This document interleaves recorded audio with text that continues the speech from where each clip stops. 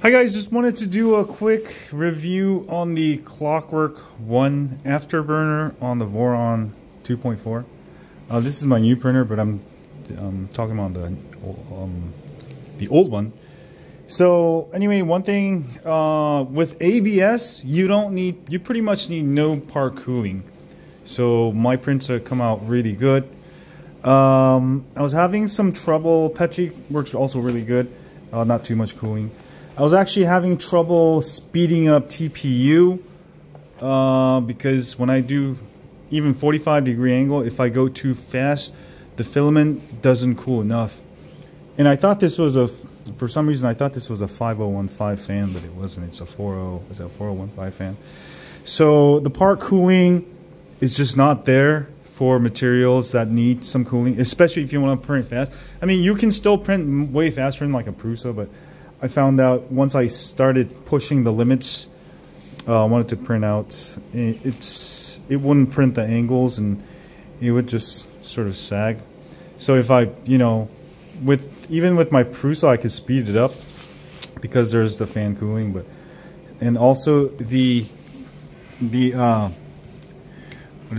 fan, part cooling fan is actually, it doesn't work correctly. When you speed it up, what happens is what I feel like is happening is actually the vortex is going into the wrong parts on the part.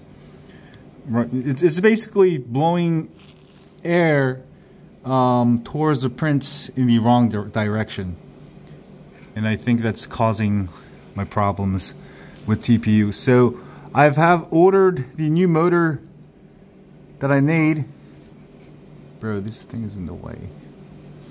I ordered the new parts I need for the Stealthburner. So Stealthburner should fix all that problems, and also the filament path is better for TPU. I haven't had issues with TPU with filament path. I have issues with cooling. So right now I'm just using my Prusas to print TPU.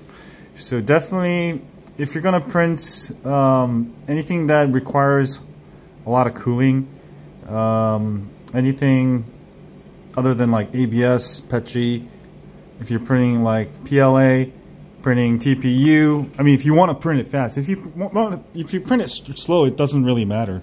You can print it flawless, but we're building this printer so we can print it pretty fast. So yeah, that's just my review on the Afterburner. It doesn't suck or anything, it's great, but if you want to push the limits, this fan itself is just not powerful.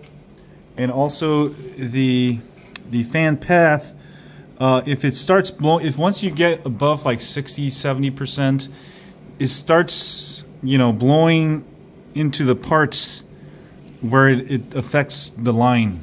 Let me show you actually.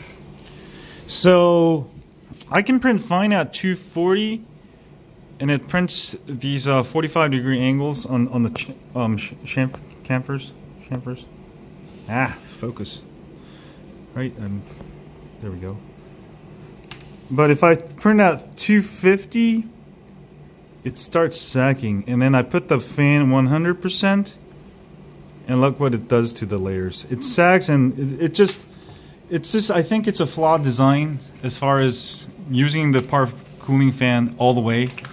And also it's not powerful enough. So Stealthburner is supposed to fix all that, and I guess that's why everybody's moving to that, but I've just realized that now. So I'm just telling you, if you're not printing like high temp parts that don't need a lot of cooling like ABS, you'll definitely want to go with Stealthburner, or you're going to upgrade to it later.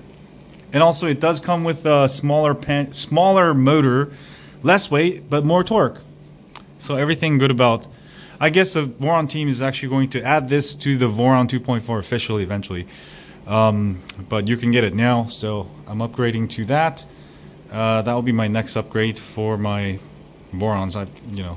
This one I'm just gonna build it because I'm making tutorials, and that way, people can build a printer, and it's upgraded easy. The good thing with Voron is it's designed so you could take the hot end out and switch it really easy. Yeah, that's pretty much it. Have a great day. Bye.